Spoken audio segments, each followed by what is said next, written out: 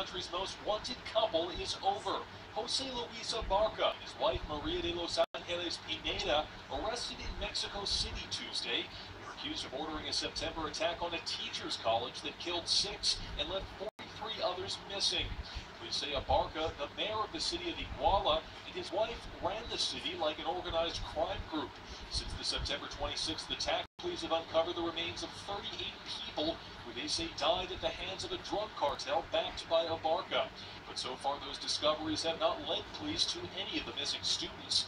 Police now hoping the couple's capture will finally put an end to 38 people who they say died at the hands of a drug cartel backed by Abarca. But so far, those discoveries have not led police to any of the missing students. Police now hoping the couple's capture will finally put an end to the mystery. Robert Bumstead, Associated Press.